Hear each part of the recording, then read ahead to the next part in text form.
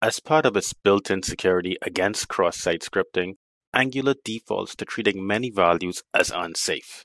For example, given a simple component that we're looking at on screen here, we have a variable myURL. As you can see, it's set to a string that could be interpreted and executed as valid JavaScript if it was inserted into the DOM.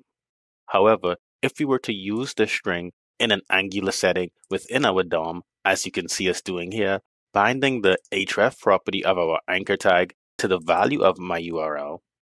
If we load this application up in the browser, you can see that clicking on this link actually does nothing. In fact, as I hover over the link, you can see that the tooltip at the bottom says that this link is unsafe, and you can see also in my console where Angular has detected this URL, determined that it looks unsafe, has sanitized it, and taken it to a point where it's no longer considered a threat. So this is Angular's default built-in security in the URL security context. Obviously, this by default security is desirable since it's not a stretch to see that it's really not a good idea to have values that can be coming from user input or external servers be injected into our app and be immediately executable.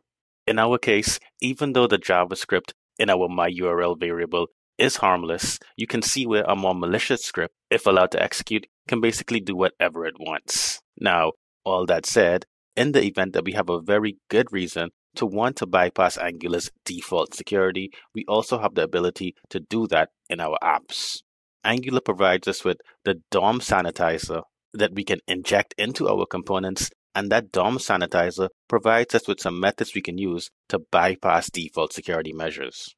As an example of using the DomSanitizer, we've imported it here online too, and so I'm going to update my code to create a new variable here that I'm calling myTrustedURL.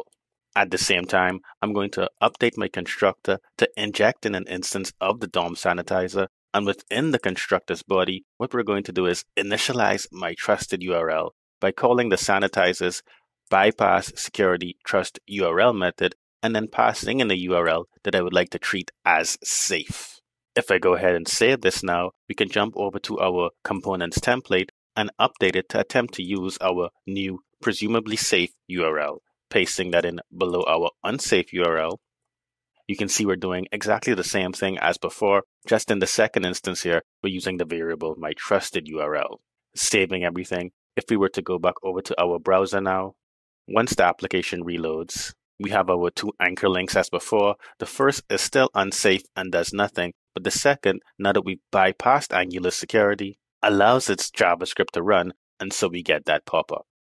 So that's how that works. But again, before we wrap here, I'll point out that you really only should do this if you have a good reason to do so, and if you're certain that you're not potentially opening up a vulnerability in your Angular application.